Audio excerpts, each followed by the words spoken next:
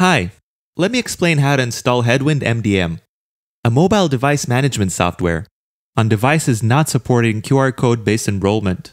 First, we sign into the web-based control panel using a test account. This account has 3 devices. You can see them here. Let's set up a device named Demo001. Here's the device. This is Xiaomi running MIUI 10. As you can see, I can open the QR code scanner by tapping multiple times on the welcome screen. So, I initialize the device in a normal way. I use default settings everywhere.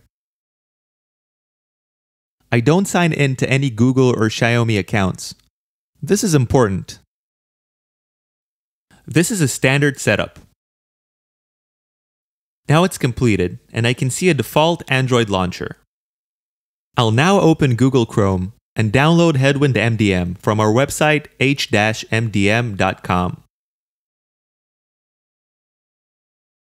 Here's the main page. You can find the APK file in the Download section. The file is called Launcher. I'm getting the latest version. I have to give Chrome permission to download files, and also to install applications.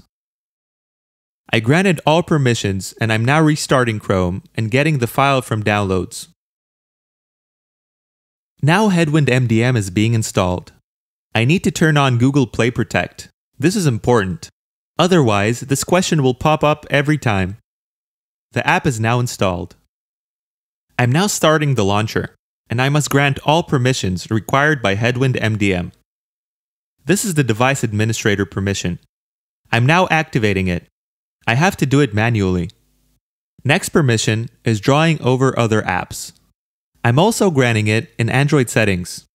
The settings sheet is opened by Headwind MDM.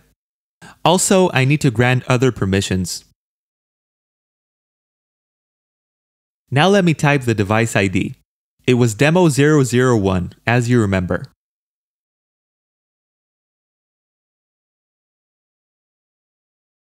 After I enter the device ID, the launcher gets the configuration and downloads the applications.